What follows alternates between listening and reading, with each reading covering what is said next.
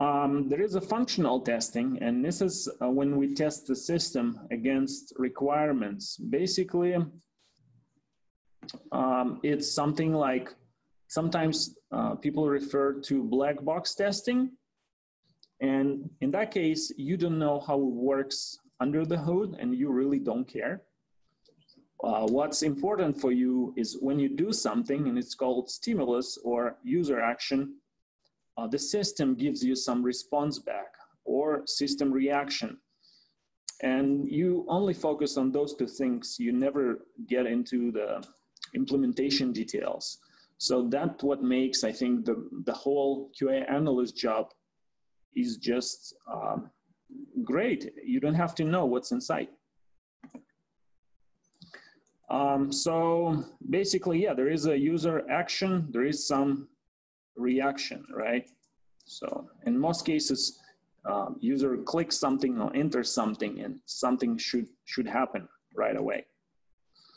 This is another defect that you can actually check out right now.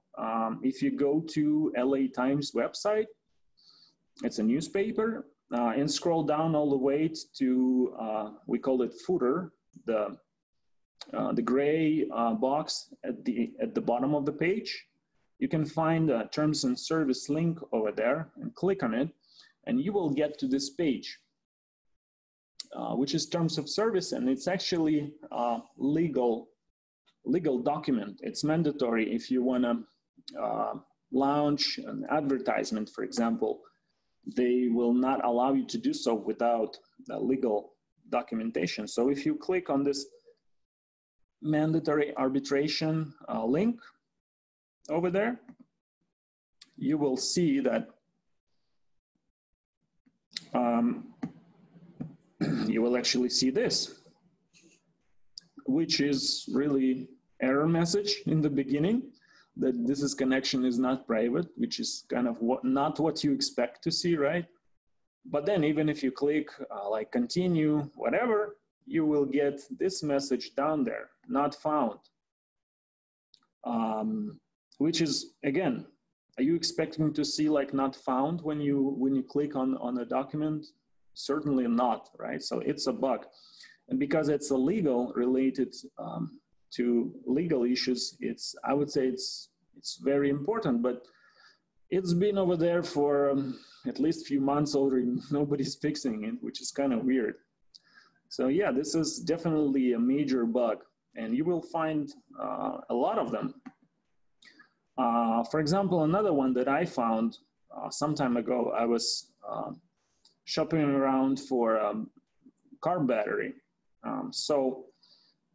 And I ended up actually buying it at Home Depot online. Why? Because they don't charge a core fee for that. The interesting thing that core fee is actually required by state law in 30 of 50 states, including California. So it's not something that they can choose to charge or not to charge. It's actually mandatory. It's a law. So on the right side, there is a O'Reilly Auto Parts screenshot for a similar item. So once you add that to your cart, it shows $18 for core charge. Home Depot actually charges core charge if you buy it in store.